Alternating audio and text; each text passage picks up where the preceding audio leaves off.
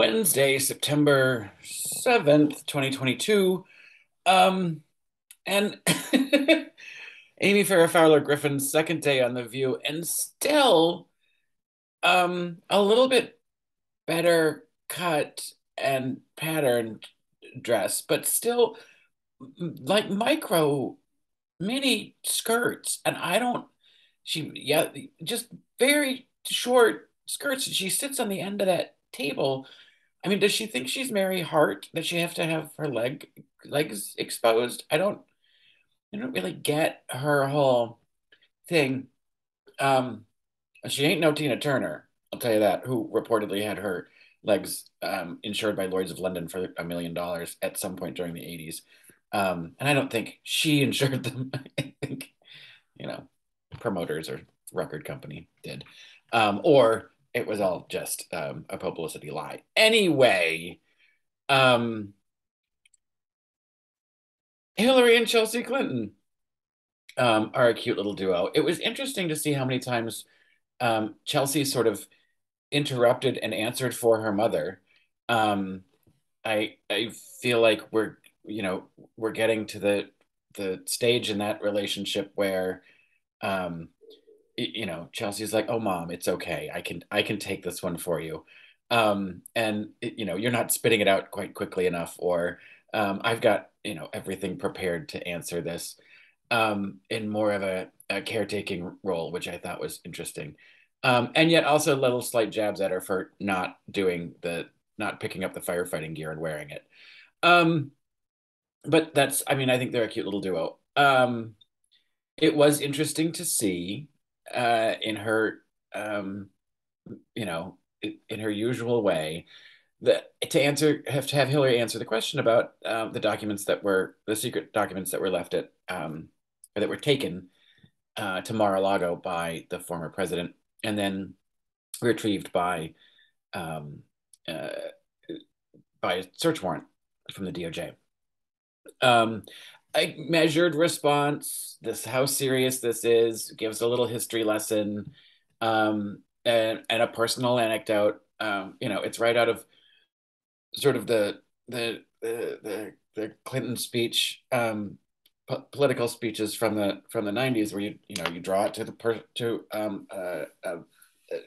a, a personal note, or bring it back to some sort of um, uh, maybe not your own, but a regular person's anecdote. Anyway, um, it was it is the right answer, and talking about how much this should concern everyone, no matter what party you're in.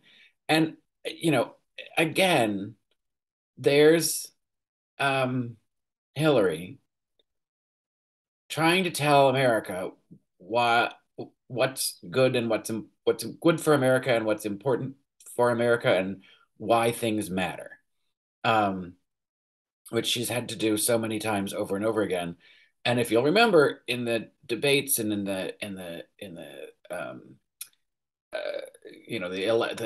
the campaigns from 2016, a lot of things that she uh, warned us about were true. Um, and she did it forcefully, but not, I think, loudly enough, because it was difficult for her to be believed. I think that era is over. I think that I think she feels a lot more free to voice her opinion. I don't think she'll ever run for office again, and so I don't think she thinks it. She's taken as much criticism as she's going to get, or she's going to take, and let the rest fall where they may. So and I think this part of this whole series that they're doing about gutsy women is all part of that. So sort of being like, I can be myself for a little bit now. Um, Even though it's still wildly in the public eye, and she will be lambasted every time she opens her mouth for the rest of her life, because they've made her a polarizing figure from the second she stepped on the national stage. Um, but anyway, the point of the whole thing is that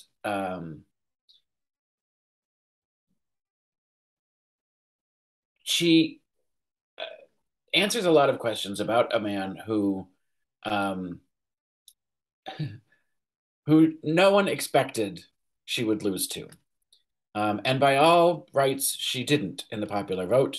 And whatever the Russian shenanigans are that helped move that needle, um, she didn't become president. And for her to still have such grace about that and towards him is pretty remarkable. Um, Not only on a personal level, but on a national and patriotic level. I think that there's just a general um, honest and sincere love for the country that comes out of her and out of Bill and out of a lot of Democrats that and say what you want about the corruption or how people become you know are benefited by their positions of power in the Democratic Party.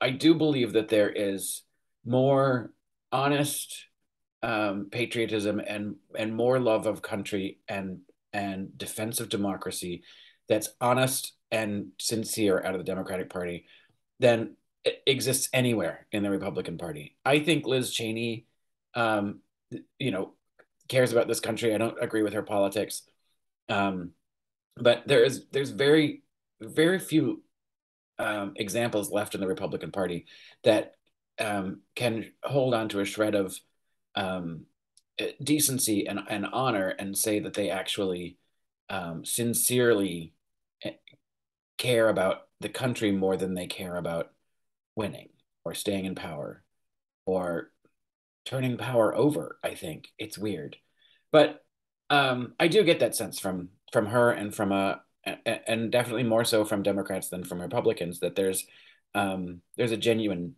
um, uh, feeling that we can do better and that there's a path to doing that. Um, and the other thing that I think is great, and Whoopi did this, has been doing this for weeks and weeks, and I don't remember at what point she was talking what they were talking about at the time, but Whoopi has said, and I think this is probably the most important thing that she says regularly on that program, is telling people that it's up to voters. It doesn't matter. It doesn't matter what she says. It doesn't matter what that panel says. It doesn't matter what any news program says. It doesn't matter what any newspaper says. Um, what matters is going to the ballot box or your mail-in ballot, um, voting early or on election day. Um, if your state allows it, we need to have federal rules about how people can vote, by the way. But the Republicans don't want us to vote, so that's going to be a problem. Again, because they're so patriotic. Anyway, the thing that Whoopi harps on over and over again is that the most important thing is that it's up to us. We're the ones who get to decide. We go to the polls, and we make those decisions. And I think it's important for everyone to remember that it doesn't matter what CNN says. It doesn't matter what Fox News says. It doesn't matter what the New York Times says. It doesn't matter what the New York Post says. Um, what matters is how those votes turn out. Um, and and for no one to be discouraged by all of that noise and go and vote um, the way that they think that is best for the country. Um, so I'm still worried about the midterms. I'm still worried that the orange idiot is never going to be indicted um, because he's clearly guilty of a bunch of stuff. Um, and you know, the clock is ticking, and I just don't know that anybody in our justice system has the wherewithal to actually do the right thing, and that's highly disappointing. Um, so there's a sad note. While it's still we're what are we on our 48th hour of rain? So I'd be more cheerful if I could see the sun.